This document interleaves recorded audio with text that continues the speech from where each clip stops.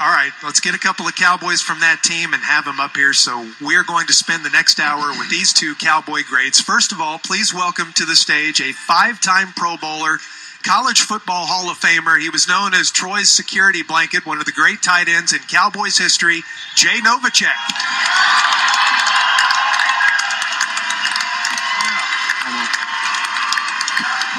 Sorry. How you doing, Jay? How are you? Pretty good. You're going. Hi, Jay. That's Dan. How are you, buddy? You may not recognize him. Good seeing you. And also joining us tonight is a guy that, of course, everybody knows. You knew him very well from his playing days. He's been a member of the ticket team for about the last 15 years. He's joined us throughout each football season talking about the Cowboys and the NFL.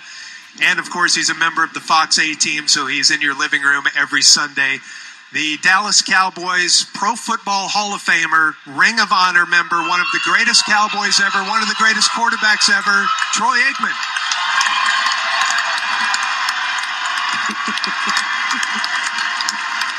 Troy, how you doing, man? Welcome. How are you? Good to see you. Troy? God, thank you, man. What's up, brother? Hi, buddy. Sir? That's Dan. Corby. How are you? What's up, man? How you doing, man? Good to see you. Here. So, yeah, it was quite a time. Yeah. Quite a time for the ticket 25 years ago. The Cowboys, the day before we went on the air, had just won the NFC Championship game, heading now to Atlanta to play the Bills for a second straight year in the Super Bowl. So the ticket's going out to Atlanta, and we think we're going to knock it out of the park with great radio from the Super Bowl that week. And assuming we could get on the air. Yeah, assuming we could do that. And it was quite chaotic. As you guys were going out there for a second straight meeting with the Bills, and your coach had just guaranteed a victory, were you guys thinking, yeah, we'll take care of these guys again?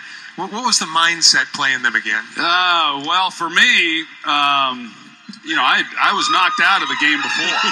I spent the night following our championship game in the hospital, and that was the year they didn't have the bye week. So my week started off a little bit rough that I got discharged from the hospital about 7 a.m. on Monday morning. Our flight was at 8 a.m. to go to Atlanta. I had just enough time to kind of throw some things in a suitcase and head off that way. And we got through the week. And I will say that the week ended, we won the Super Bowl. I'm back in Dallas. A guy came up to me who I knew from the organization, and he said, hey, he says, were you feeling okay the week of the Super Bowl? And I said, yeah, I felt fine. He says, do you remember when the buses pulled up and you got off the bus and you came? We were staying across the street from a mall. And he says, do you remember when you came running up to me and said, hey, I haven't been to a mall in years. How about we go over there and go to the mall? And I said, you're pulling my leg. And he said, no, that's what you did. And so I'm thinking, well, maybe I wasn't, quite all together there during that week as it was. But my concern going into that game once again with the Bills was that they had already been in 3 Super Bowls. Of course, we had beaten them the year before in their third. And I'm just thinking they can't possibly lose 4 in a row, and how are we going to keep this from happening? And that was really my biggest fear going into that game, just thinking just the odds of them losing 4 in a row, aren't very good. Mm-hmm. What'd you think, Jay? Did you think you had those dudes, or do you think it was going to be tough? I thought really honestly that we matched up very well against them. They had to do more to stop us than we had to do to stop them. And so I felt I had a lot of confidence in that, and not only that, but the way we could have done so many different things. The year before when we were out in Pasadena, it was so much of a combination of what we did well: throwing the ball, running the ball, kicking game, that whole deal, and then we have to turn around and they weren't going to let us throw the ball deep down on them, and so Emmett got opportunity to carry the ball quite a bit. Which meant, it was kind of like every other week, especially today's game. Yeah, not a lot changed. Did you make it to the mall? What'd you buy? Who asked that? Corby? That's Corby, of course. No, I did not make. To my knowledge, did not make the ball. I never followed up with the guy and said, "Well, did we go?" So that would have been a really funny visual of Troy prancing around the mall in Forever 21. Ran up $300 at Claire's or Justice. But I will say that it didn't quite. I thought he was pulling my leg because it's a guy that I was friendly with, but I would never have asked him to, hey, let's go have a sandwich. You know what I mean? and so when he said, hey, let's go to the mall, but it kind of sounded familiar because I hadn't been to the mall in a long time. And I try to pick my spots when I do go to the mall. So I said, hey, it must have happened. I don't know. But that was, that's my week in Atlanta. So if you played today, and this is it's a clown. It's the clown. Yeah. You lost a bet. I hope. I did. Yeah. I hope. No, he's always like this. Yeah. Now George thought he'd look ridiculous today, but look at his George is outfit. wearing Angus Young. I think George looks perfect. Thank you, Troy. Thank you, sir. Thank you very much. George ought to go with that every day. You know what? The strange thing about that is, I noticed you. But I didn't even notice what George had on. It just fit right in. Yeah, there's George, that dork. Okay, yeah, good. Yeah. That's his LeBron suit. That's a good look. Thank you very much. Yeah. I lost a bet, too. When's the Mohawk coming about? Well, if Jason Garrett is his team's coach next year... Oh, so you're still holding out on it? So you have until what? Opening day? Mike Florio keeps saying that Sean Payton's coming. You know anything about that? About the Sean Payton rumor? I don't know anything about it, and I'd be shocked if it sounds crazy, doesn't it? I'd say I'll get a Mohawk if Jason's not the head coach. Whoa!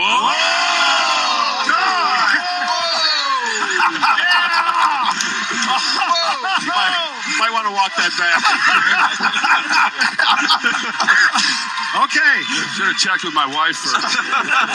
Well, I'd like to see the first game of the year when that happens, when Joe calls Troy in and he slides in with a mohawk. Hey, everybody. Bring in the Hall of Famer Troy Aikman, and you'll notice is wearing a mohawk. Oh, my God. Wow. Yeah. How can we get this done? What happened? What are you doing? What are you doing? This was an early season Cowboys won't make the playoffs bet. So I bet you didn't think the Cowboys would make the playoffs this year either. Well, not at 3-5. You saw my comments. Yeah, for sure.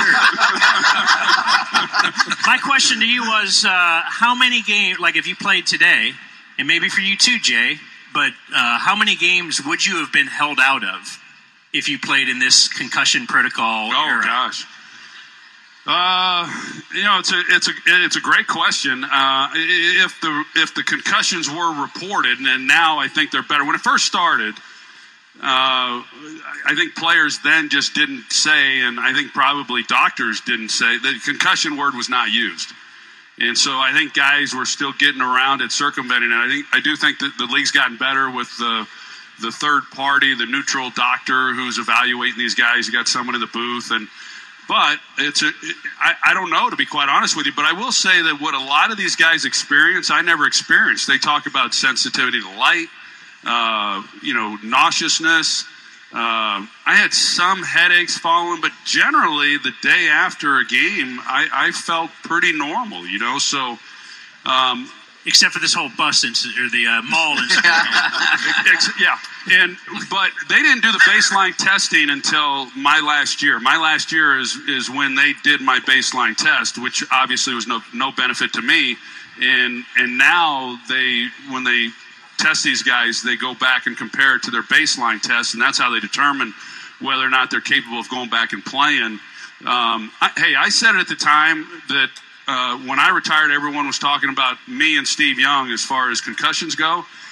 And I said, I got to be honest. I mean, if I think I had 7 or 8. 2 were significant. The one that we just talked about, another one. The other ones, as far as head injuries go, were pretty minor. But I always maintain that you cannot tell me that when you look at the history of this game, that me and Steve Young have had significantly more concussions than all these other players that have played. It's ridiculous to even think. I mean, I'm getting hit just a few times a game. Daryl Johnson's using his helmet on every single play. Yeah. Offensive linemen, and they found that really to be true. So even though I think people still point to me with the head injuries, and I will say I don't suffer as best I can tell from anything with regards to those injuries.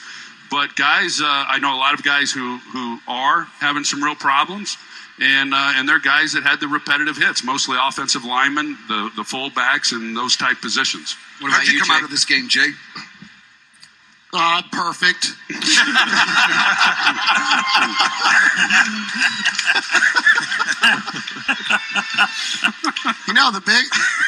The only time I ever went to the wrong huddle was in the stupid Pro Bowl. You really did that? Yeah. Uniform confusion, or was that? No, that didn't have anything to. It didn't help. Yeah. Because everyone had different helmets on, but same uniform type thing. But yeah, Steve Atwater hit me. Oh, so you were Yeah, a little dizzy. I was. Here's the deal: all defensive players cheat. They're not supposed to blitz in the Pro Bowl, right? So they do this blitz, little simple out route, and I'm thinking, pretty much all defensive players aren't real smart anyway, and the linebacker's not there. He's supposed to cover. He's not even close to me. I mean, I have no idea where he is. So I just turn around with a big smile on my face, catch the ball, and turn around. And they blitzed, and Atwater's coming at me and hits me right here. And I think the good thing about it, he was a gentleman. He did help me to the right huddle. That's nice of him. Yeah, very nice. We're going back to this week 25 years ago. We were on the air, and we heard these comments from Jimmy Johnson that he was asked about, and then answered these really long, detailed answers about how he could turn Jacksonville around. And then 3 months later, he and Jerry split. Yeah. Did you guys have any indication that week or during that season that there was a major problem between your owner and your head coach? I think that I certainly did, and I think that as a quarterback, you get privy to a little bit more information than maybe some of the other players. And I don't know what Jay knew. I think so. There were some other guys that sensed there was some tension between the two of them. It started really in '92. I remember we had lost to Washington, and that obviously has been well documented. Jimmy on the plane going back, and then we went and we played at Atlanta on a Monday night game. So this is the year before you're talking about, and we destroyed Atlanta to win the division. First time we'd won the division.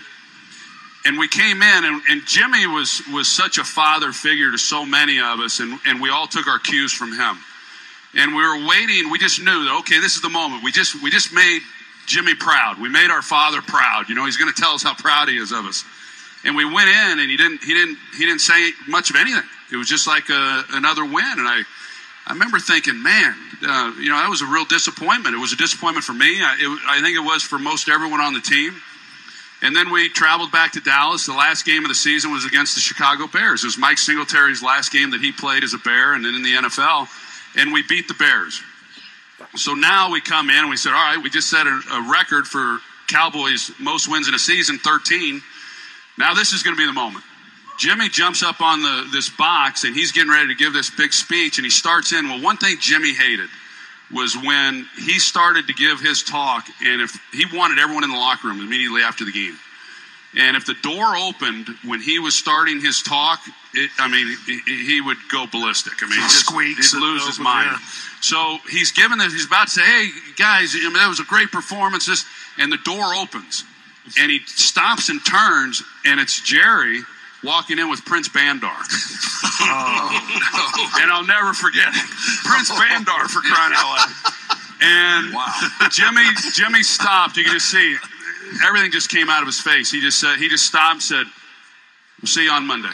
And he got down. We're like, "Oh my gosh!" And that was kind of it. So you kind of knew that there was some tension going on. And then throughout the '93 season, Jimmy had softened a little bit compared to where he had been, and our relationship really improved. Mine and his relationship improved greatly during that '93 season. So I was hearing some things, but so the season ends. We win the Super Bowl. And I went off. I took some buddies to the Bahamas. Jimmy set me up at the Crystal Palace there in the Bahamas, his big spot where he'd go gambling. And I won some money.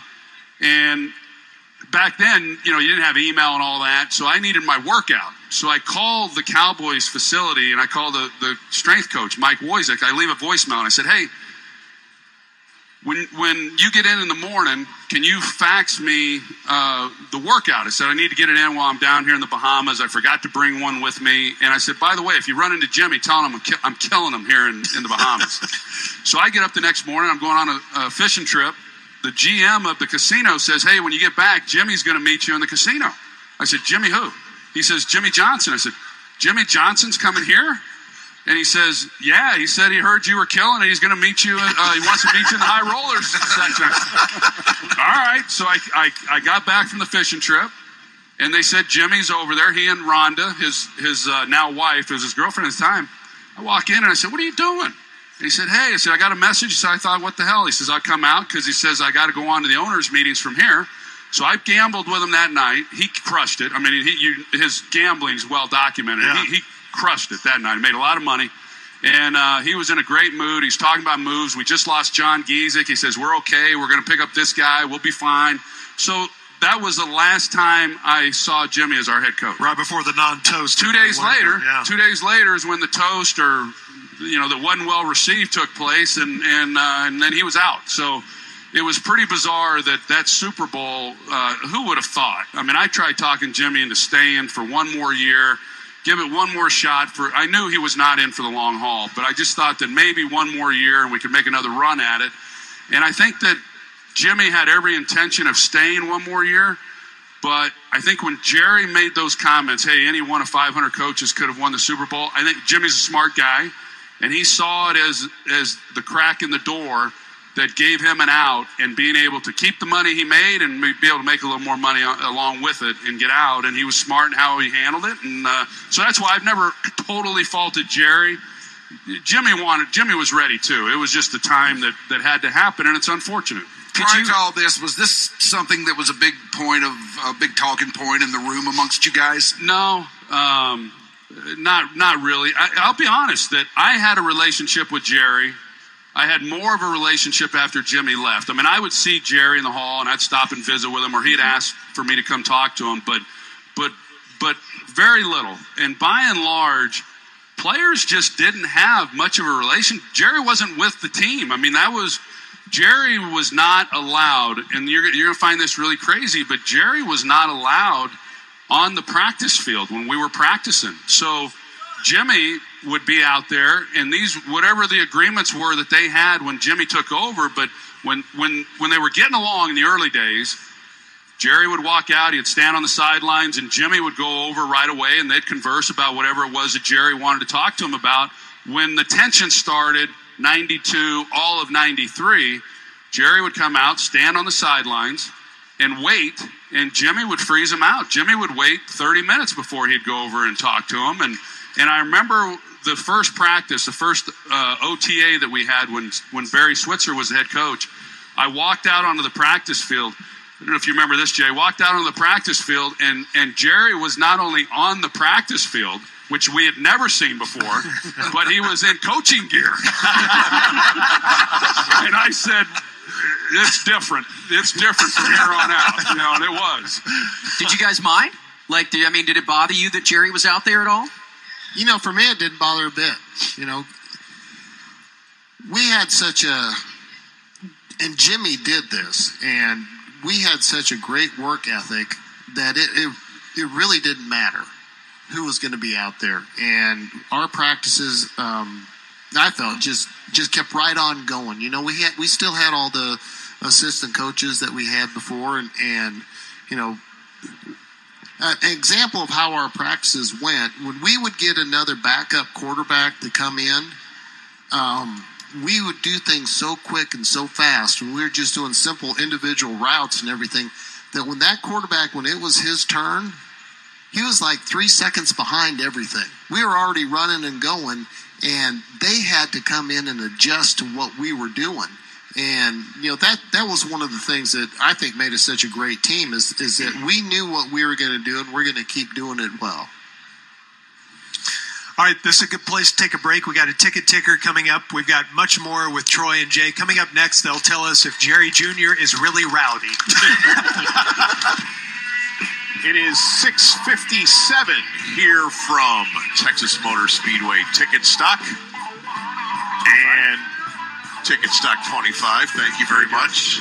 And we have our roundtables going on with our Cowboy legends, Jay Novacek and Troy Aikman. Yeah. And we carry on with a conversation with all the ticket guys up here presently. And I get a kick out of the Cowboys' history from that time because I wasn't here. So I get most of it secondhand. And everyone, of course, was watching you guys during the dynasty time.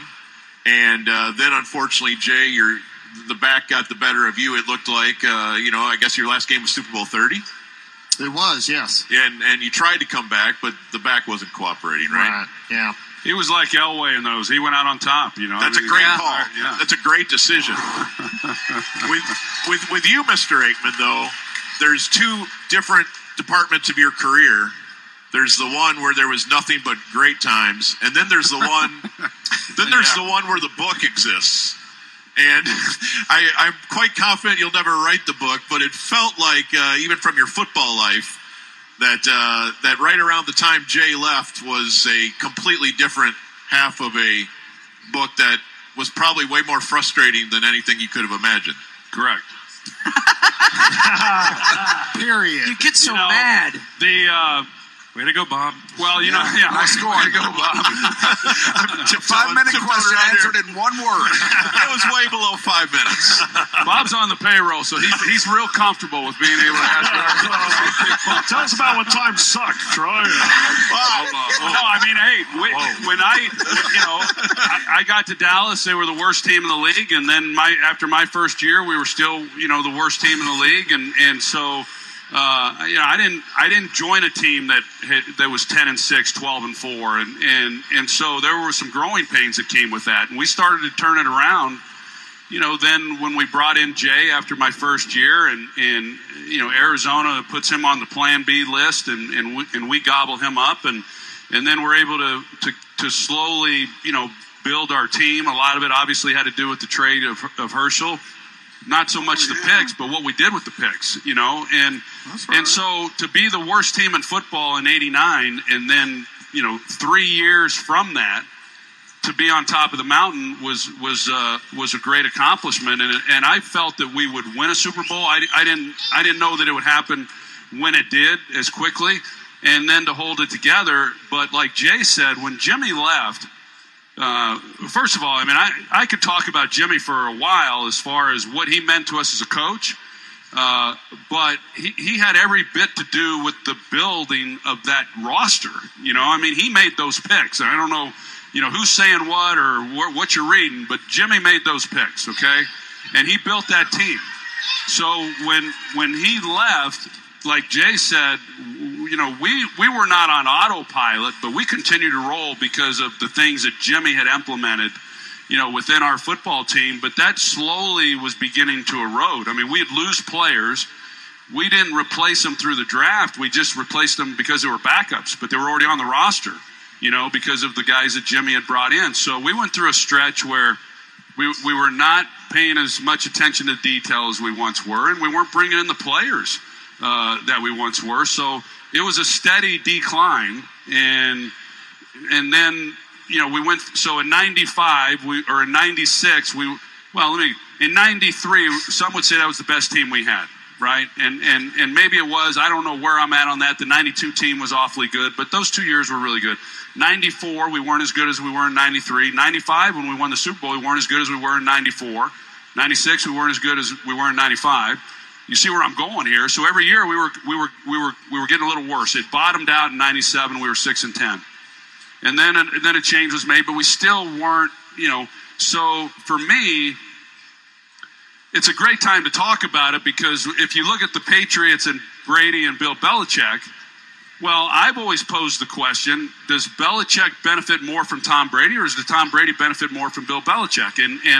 And I've got thoughts. I think they both benefit a lot from each other. But basically what Brady's benefiting from is what I was benefiting from and would have continued to benefit from had Jimmy have not wanted to go fishing in the Florida Keys. If he just wanted to be a lifer, as a coach, and assuming that Jerry was going to be okay with it. I will also say that Bob Kraft, he's had his moments where he's dealt with some tough moments with Bill Belichick. But he has told me that he looks back on what happened with us, and he said, why would I want to mess up a good thing? He learned from that. Yeah. And I really believe that if Jerry were to hit this right now, I think somehow, some way, they would, they'd move, mountains to make sure that, hey, you just don't have this happen very often. The Norv Turners and those guys, they say they've coached a long time in this league. They've never come into a situation that was as good as what we had during that run. So the frustration for me, as good as it was during that stretch of 5-6 years, it was every bit as bad on the back end. So my career started off bad.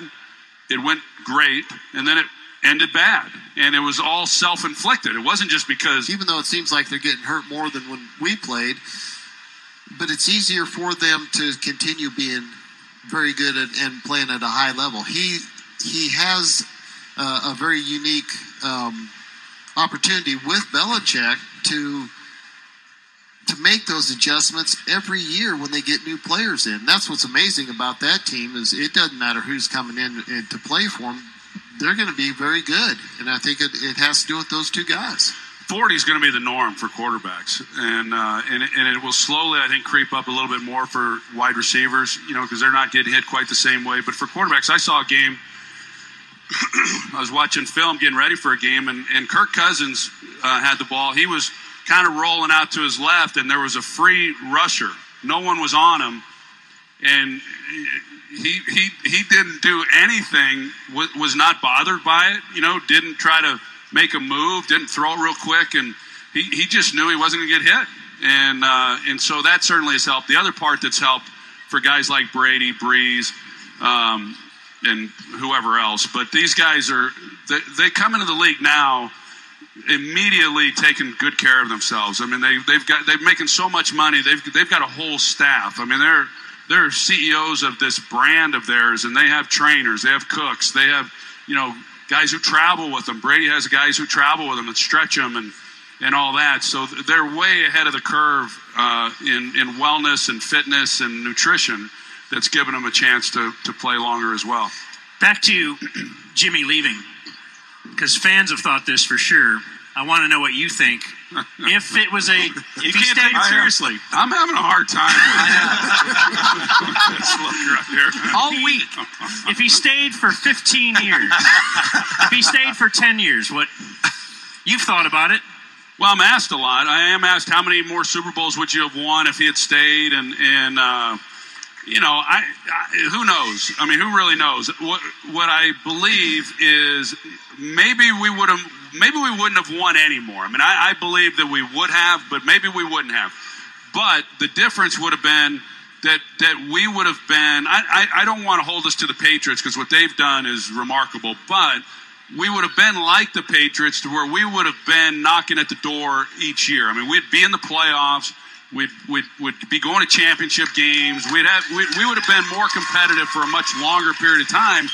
And I think Jimmy's comment, I know when Jerry said, hey, any one of 500 coaches could have won a Super Bowl. And, another coach besides Jimmy could have won a Super Bowl. I mean, Barry won a Super Bowl for us 2 years later. But what Jimmy says his accomplishment was, and I think this is him, being very honest, his accomplishment wasn't coaching those Super Bowls. His most proud thing of all that was that he assembled those teams that won the Super Bowl. And I think that was his greatest strength. He was a tremendous personnel guy. Did the egos in the room get large in any way that you thought it would have affected it? I mean, when Jimmy left, did it just kind of go wild in the locker room? Because on the outside looking in, it looked like it was just every man for himself. Egos. Not the Eagles, no. We know they weren't in the locker room. They had Rich Coach on. Yeah, egos. We had Michael Irvin on the team. Mm-hmm. Yeah, I know. What bigger ego do you want? But did that spread? I mean, everyone else kind of doing their own thing. Did Jimmy have that under control? Did it kind of go crazy when he left? Nah, I think they're all pretty crazy when he was there, personally. What changed was Jimmy was pretty strict on who was allowed into the facility, who had access to players.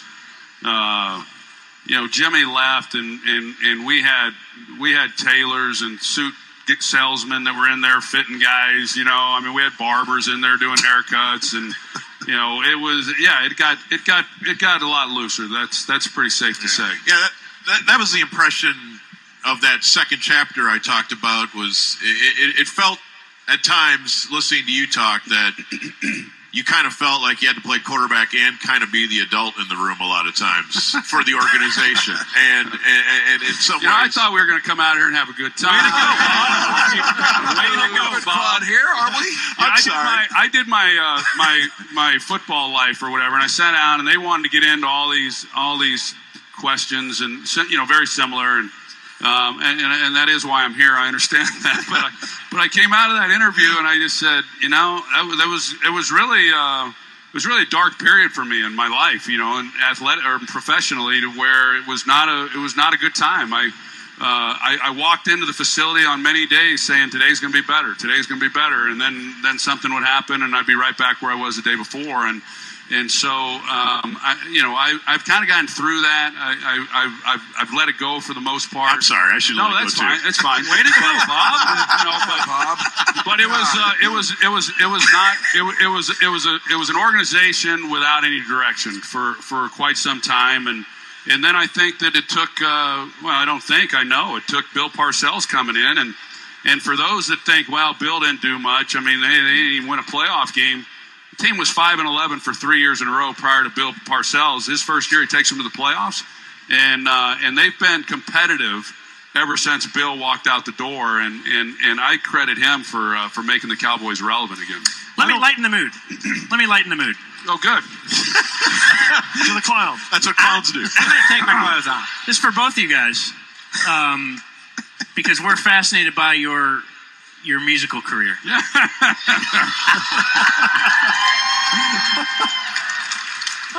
That really Jay was on that.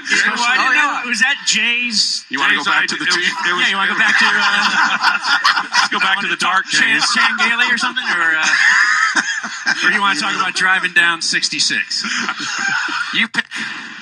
I think my problem is they didn't pick the right song for me. How did that transpire? How did that start? I think Jerry brought in Prince Bandar, and he wanted to do an album with the guys. Just throwing money at him. There was a guy you guys might have been familiar with him, since I know there's musicians here on the stage. His name was Doc Swicegood. Oh yeah, yes. And God rest his soul. It's a tragic ending to his life, but now I'll be the downer. It's fun here. But Joe Abizzano loved. Joe got you going on that, right? Well, he Joe wanted. Joe was a worse singer than I am. What are you talking about? He would get loved music, though. He loved music, and he was great. He was great. We had more fun with Joe, and he would go and record with Swicegood. He just loved doing it, and just something he really had a passion about. And then somehow, I think it was Swicegood that said, "Hey, why don't we do this album?" And asked us and Jay and me and Randy White and Walt Garrison and some others, and we said okay. And we're stupid. Yeah, where they fooled me or Swicegood did. He said we were good. That's right. He wasn't even a good salesman. And he says, I do it. And he goes, man, I said, this is terrible. And he goes, no. He says, trust me. He says, you got some real talent. You got some talent. And I kind of bought into it. And he wrote the song. The Driving Down 66. He wrote that song for me. And, you can tell they mixed the hell out of that song, trying to make it sound halfway decent, but it's good. It's good. I'm not embarrassed by it. It was, it was something we did. It was fun. I said, what the hell? I was a professional quarterback, and I wish I could sing better. I wish I could do like Gordon and George and get up and sing and Mike. Time wasters tomorrow. You can perform it. Well, I like, my stepson is a singer, and he takes lessons 3 nights a week and can play the guitar, and he's singing. He's doing some really great things, doing shows. Wow. And, whether or not he ultimately can ever make a living doing it, I don't know. But if I could do what he can do to where you can just get up and sing and just have fun as a hobby and, like you guys do for the most part, I'd love that. I would absolutely love that. But it's not in the cards for me. I later did one with Waylon Jennings, and it was a little better, not a whole lot better, but I'm thrilled that I got to actually sit and do a recording with Waylon Jennings, and then I got to do one with Toby Keith. And so those are just kind of moments that Jay and I and others get a chance, because of our connection with the Cowboys and where we were at that point in our lives, where you say, hey, why not? Just have some fun with it and do it. No one's asking me now to do it. I just did. Time wasters tomorrow. If I hadn't done it then, I never would have gotten to do it. Did your country you did that with Toby and Waylon, huh? I did one with Toby and then did one with Waylon. You're not as smart as I thought. You had a country music star girlfriend for a while. Did she ever listen to it and give you a little? No. Why are you booing? Why would that be booed? Because you're such a clown. This side of the round table is tough. All right. I thought we were doing really well. Then Dan blew it. Why would that be booed? How are you going to do well with a Packers fan and a clown? How are you going to do well with that? All right. Can we talk post-football next in the few minutes we have left? Okay. Yeah, absolutely. We'll do that next with Troy Aikman and Jay Novacek. Ticket Stock 25. All right, it is 7:20 here on Sports Radio 1310 The Ticket, live from Texas Motor Speedway, Ticket Stock 25. And this is our final portion of the roundtable. Troy Aikman, Jay Novacek joining us up here, and we're listening to Troy Aikman. Turn it up. Yeah. Woo! Woo! You know the words? Nothing wrong with this, man. It's not a bad chorus. Nothing wrong with this. A good singer could make that thing. Oh, yeah. Funny. Why don't somebody cut it tomorrow night? We thought about the time waste. Live version. Thought about it. All right, so you guys, first off, you clearly, Jay, are still active in the horse industry, right? You're like riding and doing all in the horse industry. I don't know what that means. The horse industry. You ride, right? I do ride horses. How do you still do that with like a really bad back and all that? Did it eventually get better? Did you have surgery or something? It could be worse, could be better. Okay, Yeah. so it doesn't bother you? Could be worse, could be better. Way to go, Corby. Move on, Corby. What? That means move He's on. trying to say. Cutting horses? What kind of horses you work with? I ride cutting horses. My wife rides, does all the English and the Western pleasure and stuff like that. Jay, on your ranch, how Right. many other living things besides you and Amy are there now? Oh, a couple thousand. Cattle? We have some cattle. We have we raise labradoodles, so we got a bunch of them pups on the ground. 18 of them actually, and we got obviously the horses. And we got other dogs, and we got a pig. A pig? So you have a pig. And there's another exotic animal there. And we got a camel. My pig. You got a camel. A camel. So here, I build my nice cutting pen, all right? It's nice outdoor, and you put nice sand in it and everything. And we go to a horse show, I think up in Tulsa, Oklahoma, and went right through Henrietta, Oklahoma, going up there. There you go. Route 66. Brought back some memories of a song or something. And Guys are good back there. Oh, you don't know and how my good they wife, she snookers me, okay? She gets this camel when we're gone, and we don't have a place to put it, so she's thinking, okay, sand, camel, desert type, and so she puts it in my cutting pen with the nice sand. I haven't even ridden in it yet. I just finally got it built, just like I want it.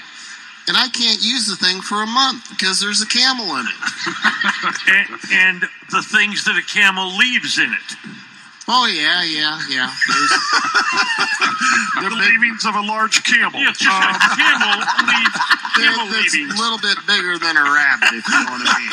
Wait, what's the point of getting a camel? Does it keep mountain lions away or something? Like what purpose is there in a?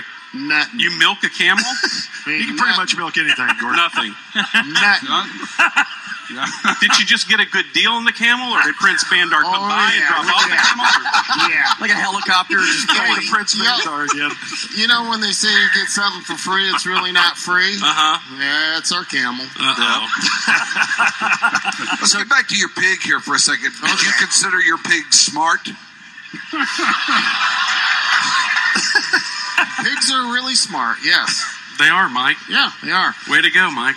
Okay. Yeah. Mike's fascinated by pigs. He gets excited when people Insult talk this about pig. pigs. Follow-ups to that, Mike? No follow-up. Are you interested in getting a smart pig? No, I prefer to. Well, I won't say. Stay on the pig business. Come on, Mike. No. All right, Troy. So It must be pretty smart because it lives at our house and gets everything it wants to do. So. you now my kids, they know you as Troy the broadcaster. They don't know you as Troy the football player. You talking to Jay? It's still Troy. Oh, okay. Yeah. Gotcha. But you look back. You've been doing it long enough to where it's your obvious gig and you're very good at it and everything. But at the time when you were a player, nobody ever expected you to do that, especially like the last 5 years that Bob is so fond of talking about. Yeah. Where you were kind of a curmudgeon. You're always mad and stomping around, and you were short with the media and everything. And so, at what point did you make that? What was the matriculating point of you moving into that? Yeah, I never had any interest in going into broadcast, and it never entered my mind. I didn't think it would be anything that I would enjoy. And then they had the European League, the U.S. NFL Europe. NFL Europe. Yeah. So I had been asked several times to go over and do some games by Fox, and I just didn't have any interest, so I turned them down. And then Dale Hellestray had gone over a few times. He really enjoyed it. We were on a flight coming back from a game around 98, and I always sat next to Dale going on these trips, and Brad Champ came up, and they were talking about NFL Europe and going over and doing games. I said, Brad, why don't you go over and do some games? He goes, well, I'd like to, but, because he was talking about television and things, but he says, I haven't been able to get them to bring me over. And I said, heck, they've been asking me for a few years to go over. I said, how about if I go, and I'll tell them that I'll go, but only if you're my play-by-play guy. And he said, man, that'd be awesome. So I contacted Fox, said, you guys have been asking me for the last several years, and I'd like to go. I wasn't going because I wanted to go over and broadcast. I was going because I just thought, they're going to put me up for 2 weeks. I'm going to enjoy Europe, and I'll do a couple games, and this will be great. Brad will get to do the games he wants to do. But then I got over there, and so we went to the practices, and I started asking Brad, okay, not that a lot of people were watching the games, but I wanted to be prepared and not embarrass myself. So I said, what do I need to know? And he started telling me, and so he and the comfort for me was the reason I didn't think I just didn't know how you could talk for 3 hours, without getting feedback, right? Try 4.5. Yeah. So Special kind of hell. So I was just kind of saying, hey, how am I going to do this? And then but I knew that if I didn't say anything, I knew Brad could carry the entire broadcast because he was a pro, right? Yeah. So I didn't feel any pressure to have to talk if I didn't feel like talking. But then when you start preparing for a game and you start working at it, then you realize, man, I got a lot of things that I want to say. And it was so conversational with Brad. I loved it. Really enjoyed it. And then when that game ended, I got a call from Ed Gorin, who was the head of Fox at the time, and he said, hey, when you retire, he says, we've got a job for you. And now he didn't say on what team, but then 2 years later, when I was trying to decide what I wanted to do, Millen was leaving and going to the Lions to be the general manager. It's a good move on his part. Well, it didn't go great, obviously, but he made a whole lot of money, and not that money's everything, but I don't think he regretted the decision. And for me, they said if you retire, we're going to move you into the number 2 booth. And I worked with Daryl Johnson that year, and I really, quite honestly, I thought I'd do 2 or 3 years, and then I'd be on to something else, but. It's a great job. The job's great. The pay's good. The amount of time I have, especially as a single father at the time, was really good. So thank you. What was the other? You were saying you were trying to decide what you were going to do after. Was there a plan B? Well, I didn't have a plan. I was never really worried about it towards the end of my career. I knew something would present itself, and I had mentors in business that I knew that I could go to work for them and go that route. this provided an opportunity. I took it, and I've enjoyed it. And I've said it many times. I've said it on the show with these guys. I still believe there's another frontier for me. I don't know what that is, but maybe. I don't think my last foray into something is going to be broadcasting. Do you think you'll stick with something related to sports? I don't know. I would probably say more than likely, but I don't know. I haven't closed doors on anything really. Head coach of the Cowboys? This is inside or no, I would. The coaching part. I think that when I first retired, that if my kids weren't if I didn't have kids, or if they were older, I might have immediately gone into either coaching or pursued a front office role. But my girls were just born the year I retired. My girls weren't born my last year; they were born my first year out of retirement, and I just felt that it was a really selfish move to go into coaching. The coaches, they don't see their families at all during the football season, and I didn't want to do that. I wanted to be home for them, and so that was never an option for me. Is the end of broadcasting inside for you, or is it open-ended, or? No, it's not. I've got 4 years left on this contract. I just signed a new contract last year, and I want to do that. And what I'd like to do is get my kids through college. My youngest is a freshman, and then once that happens, then I'll decide, do I want to continue to do it or not do it. I think I'll enjoy broadcasting even more when the kids are out of the house, because I won't be rushing back to Dallas. I'll be able to stay out and travel to some cities, go from one city to the next city, and not necessarily have to come back to Dallas all the time as quickly as possible. And so that's kind of where I'm at. I think what I'd like is probably 8-10 more years, and then I'll be in my early 60s, and I think that would probably be about it. I just don't want to be. I don't want to be a whole lot older than that in the public and on television. And I think that when I do retire from that, I'm not sure I'll be seen from or heard from again. I don't know that I'm going to be attending events or commenting on. I think I just really want to kind of get away and go do my thing, whatever that is, and just be as far away from people as I possibly can. When you were a player, what did you think of the ticket? I didn't like it. I didn't like it. I'll stop you right now, because I was 24 years old, and they would send me out there to get tape and all that, and I would walk around, and of course we had to have those stupid giant mic flags at all times, which I eventually took off. But I remember walking up to you one time, and this was after Skip being the biggest jackwagon there is, and the stupid-ass comments that he made. Sorry about him. But and so I remember walking up to you one time. I'm like, hey, man, blah, blah, blah, blah, blah. And you looked at me, and you looked down at the mic flag, and you're like, get out of here. And I was like, yeah, it's freaking Skip Bayless. He sucks. And this guy, he's still sucking, and he's, making $8 million a year doing nothing. Sucking. Yeah. Yeah, sucking. Sucking it in. And that really is. I mean, that was... the station started, before he then wrote his book and all that. But he was an adversary from the time I walked through the doors in '89, and it had very little to do with me. I don't think it had anything to do with me, quite honestly. I think it had more to do with the antagonistic relationship that he had with Randy Galloway and Dale Hansen. So when I came to town, Hansen and Galloway were strong supporters from the very beginning of me. And so then he had to take on the contrarian view. And so, I just thought that I'm fine if I don't play well and somebody writes that. When it goes beyond that and you're just constantly, which is what he's been doing with LeBron James. I mean, give me a break. Yeah. And so I didn't care for him really pretty early on. And then when he went to the station, it was just one of those deals where, I won't do a program right now on FS1. He works for Fox, and he's on FS1, and I've made it clear to my bosses that any show that's on FS1, I just simply won't be on. And they said, well, what do you mean? How can you do that? And I said, well, it's real easy. I'm doing it. And, so when you hired Skip, did you think that I'm now hoping this network, succeeds and has great success? I mean, give me a break. So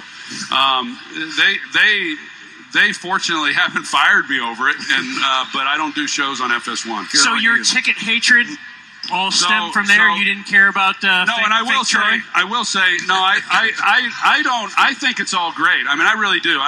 But then when I would occasionally tune in, and I was one of these because I think that I read it in The Athletic today when I was reading your story that when I would tune in, I'm expecting to be listening to sports.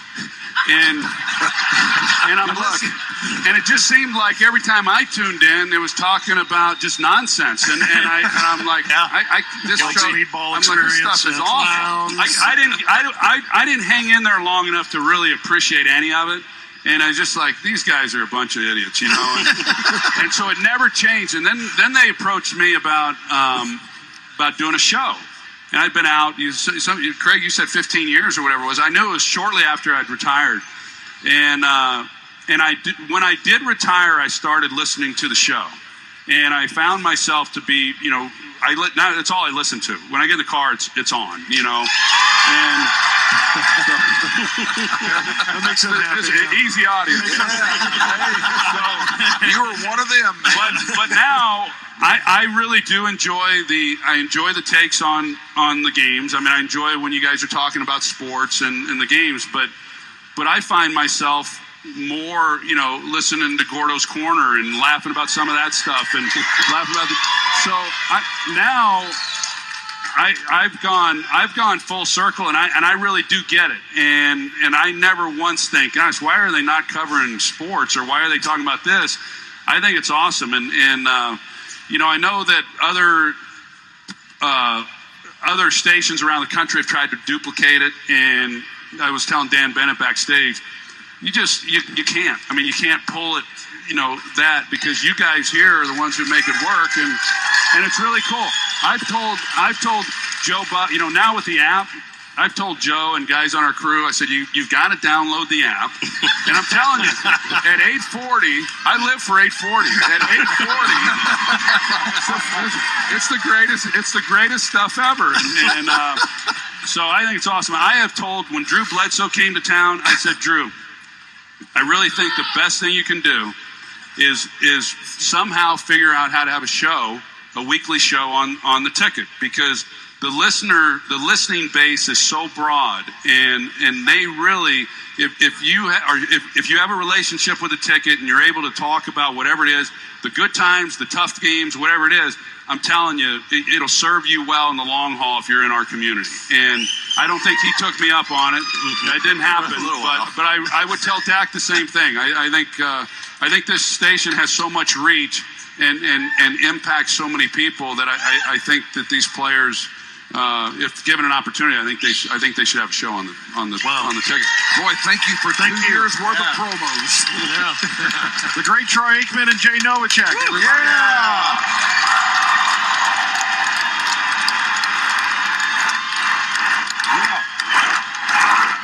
All right, we'll be back in a little bit.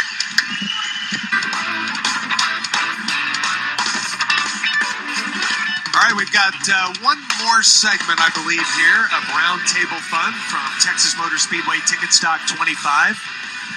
Great crowd here tonight. Thank you to all of the P1s who showed up today at the Plano Center. And don't forget, we've got one more big day of Texas Motor Speedway Ticket Stock 25 tomorrow.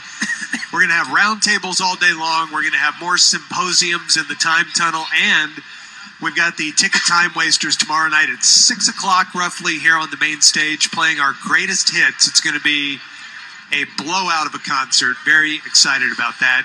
And, of course, big thanks to Troy Aikman and Jay Novacek for joining us for the last hour of fun football talk and ticket memories and such. How great was that? That was awesome. That was awesome. So really, really fun. I mean, we could have, you say this all the time, but seriously, we could have spent 3, 4, 5 more hours with those guys. It is seriously one of the biggest turnarounds ever. With him in his playing career and how he was and how he is now, you would never expect him to be this open. Yeah. You know, everything. The thing about him, and as he said at the end, you know, he gets it. He's always got it. He got it, what it meant to be the number 1 overall pick and how you should act and the responsibilities that came along with that. He knew what it was about when he won Super Bowls and how to handle that. And then, yeah, it wasn't a very good time for him when they started losing, you know, and not going to Super Bowls. But he's always been able to get it. He's a smart dude. That confirms your point, though. I mean, the fact, and this is why when we look at quarterbacks, way up on the list is intangibles, even though they're really not quantifiable, because if your quarterback loses what this is all about, you're so screwed. Yeah. And when they start worrying about their brand, they start worrying about all the great things that come with the life. And I really feel, and his football life does a great job of kind of telling the story, I really feel like that magnet to, the center of how this is supposed to be, I think it kind of made him crazy because he was surrounded by chaos down the stretch. And there wasn't a Jimmy figure to kick people out of the locker room and say, this is how it has to be. And I think that drives him crazy. And it's a really, really interesting topic. But, of course, it's probably way more fun to talk about 3 Lombardi trophies. We were out there for Super Bowl 30. And I don't know if you remember this because I think it was pretty well covered on ESPN. And I don't think the NFL Network is even around then. Dion and Michael had their own limos that would take them to practice. I mean, it was we have that audio. About chaos. I mean, it was just. I don't think they know what that is. It was just crazy. What they had to deal with there as they're getting ready to play a Super Bowl. Yeah, that there's actually great audio that occasionally makes it into our open where Dion's talking about that. Showy wasn't limos. We stars. It's in there somewhere. Yeah. It's awesome. But imagine being the guy who knows what the structure looks like, and now you see, nobody's in charge here. It's kind of a miracle they got that Super Bowl 30 because that season almost fell apart. Oh, yeah. That was load left in Philadelphia, and then they had to come back from a 4th down, and I want to say it was like a 4th down and 12 that Kevin Williams converted. Yeah, it was. To come back and beat the Giants. They don't win that game, and then all of a sudden that season really craters. And I wonder what happens. I don't think they get there. If Green Bay doesn't knock the 49ers out and they play the Niners again in 95, I wonder what happens. Because the Niners had taken it to them, hadn't they, earlier that year? I believe so. Was that Gerbach? That was the year before. Okay. Maybe that was the year before. I don't know. But, yeah, I mean, that season almost fell apart before they resurrected it late and then made that one last run. And I remember when we saw Aikman and Dale, as we were getting up the next day to do our show after Super Bowl 30, they were just ending their night. And I think we even talked about it that morning. This is probably the end. Because every year they were getting robbed of coaches and players, and it just seemed like there's even though they got Dion now, this is probably the end of the dynasty. Well, that was a period back then that people forget. Jimmy leaving was an enormous factor in this club's decline. But back then, the NFL had just instituted free agency, and there were rules that counterbalanced the good team's ability to sign free agents. And over that course of a 3-year period, the Cowboys lost 25 free agents of varying levels and signed 7. And away went really good, solid players, the Stepnoskis and the Ken Nortons and people like that who've been heart and soul members of that club. They couldn't keep them. Man, they were absolutely wetting the bed on a lot of those 95 and 96 draft picks. Those high end. Your Shante Carvers and Kamika Pittmans like that, and just David LaFleur.